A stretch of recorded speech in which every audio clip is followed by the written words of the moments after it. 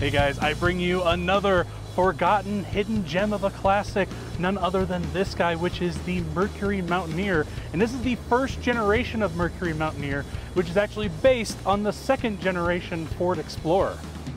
But Brandon, why is the engine running? I could hear it running. Well, the engine is running because we are here at a dealer auto auction, and this has been here for about a month because I think the sellers are maybe a little too ambitious with their pricing, and it's not because it's a bad vehicle, it's just the battery is dead. So we jumped it, and I don't want to have to jump it again. It has standard V8 power and available all-wheel drive. The 1997 Mercury Mountaineer. This second generation Mountaineer, it's kind of caught up in a bad reputation because it was part of that Firestone recall where everybody called the Ford Explorer the Exploder, right?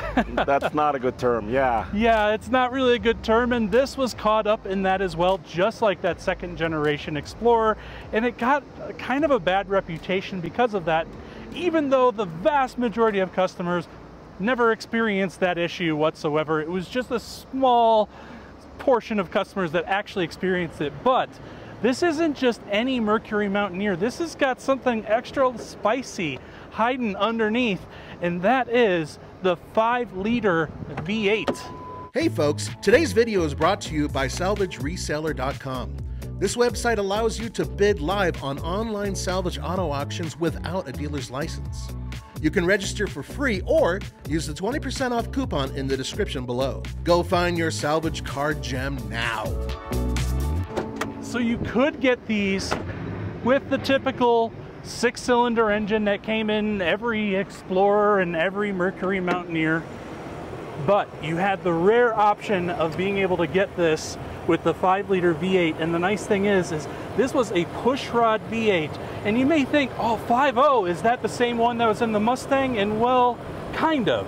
So this had the block and the camshaft from an F-150, but it had the cylinder head and the intake manifold from the Mustang 5.0, which meant that this put out 210 horsepower and 275 pound-feet of torque, which means that this, if you got the Explorer with the rear-wheel drive, this could do 0 to 60 in about 8 seconds, which was roughly 2.5 seconds faster than the 6-cylinder. So even though 8 seconds may not sound like a screaming performance machine, think about it in relation to the other Explorers, and this was significant.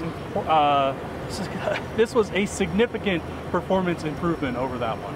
And this engine bay is immaculate, my friend. I don't know if somebody really washed nice. it or something, but this is incredible. Yes. And the other thing I should say, now since this is the Mercury Mountaineer, this came with all-wheel drive. And yeah, not 4-wheel drive, all-wheel drive, because it was all the time all-wheel drive. So the Mountaineer was a little bit slower than that rear-wheel drive Explorer.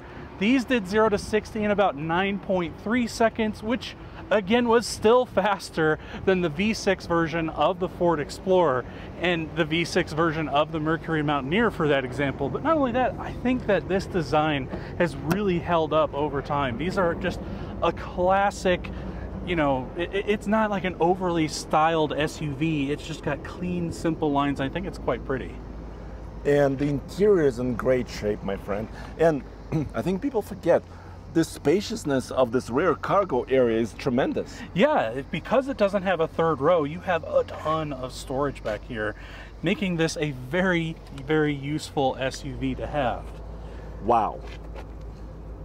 Yeah, I mean, it's even got, this one's even got the original, or it looks like the original carpets in the back. And then you got, what's interesting is you get a door lock back here, so even though there's no third row, you can still lock the doors from back here. Yeah, and I think it was done probably, you know, if you're kind of going out camping and if you want to lock it, you know, you just changed your clothes or something like that. Exactly. Is it locked? Yeah, I think it's locked. Here, let's pop close it up. But so it has a couple of imperfections here, right? And yeah. It's a 2001, correct? Yeah, so this is got a little over 100,000 miles on it. So we're not talking showroom new condition. We're not talking a pristine example. But you can see, I mean, that leather is still really nice. The interior's in fantastic condition, and I love these old Explorers. I actually personally own a first-gen Explorer, and I have loved every minute of it. I mean, just look at these back seats. These are not particularly large cars, but I have a ton of legroom. I'm only about 5'9", but I also have a ton of headspace, and then you do get your own personal cup holders down here, and it looks like you can control the radio from up front, as well as how much air is blowing out from the vents. Very cool. It's like really modern type features in an older vehicle. Yeah, I mean, this being a 2001, it was really designed in the early 90s, right? So it's a pretty old design, but you do get some nice features in here. And you can see up here in front, you do have your, your radio controls on the steering wheel. You even have temperature and fan controls on the steering wheel, which I love about these early Fords. Cruise control? Yep, you do have cruise control. And you've got, I actually really like these older radios with the big chunky buttons. It's very hard to miss.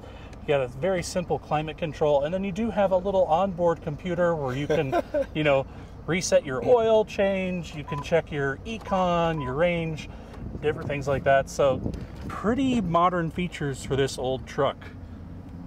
That's pretty sweet. You've got like your temperature, ambient temperature, and compass.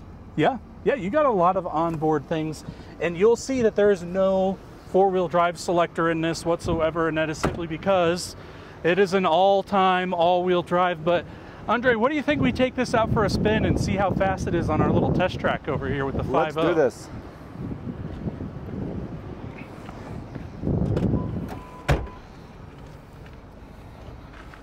Now, the other thing I like about these is they're surprisingly comfortable. This is the era back when, you didn't have a ton of adjustments in the seats, but in turn, they gave you a pretty good amount of cushion.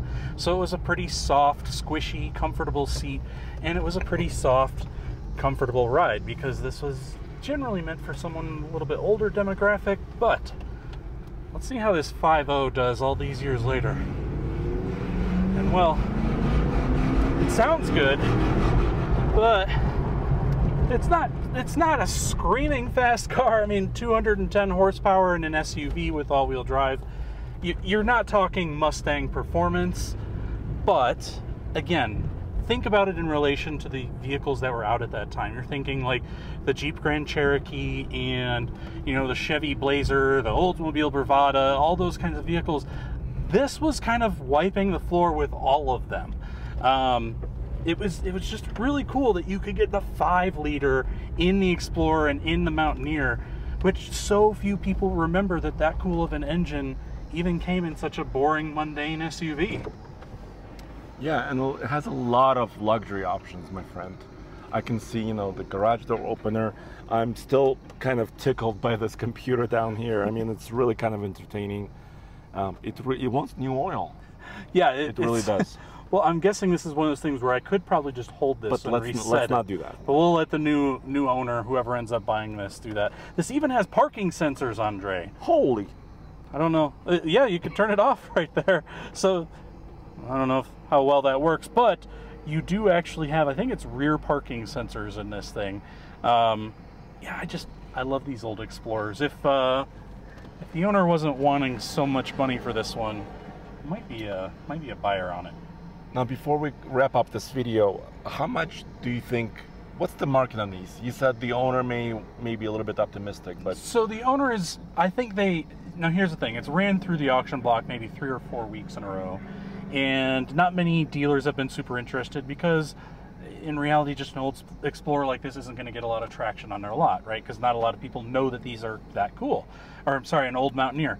But I've seen it bid up to like $2,000 to $3,000, which I think is a fair number for this vehicle, but my guess is, I'm just speculating here, that they want closer to like $5,000, which in a private market sort of sense, $5,000 to $6,000 is reasonable, but at a wholesale auction, you're probably not going to get quite that much. But out on the used market, if you were to buy this, I think you could expect to get one for like $5,000.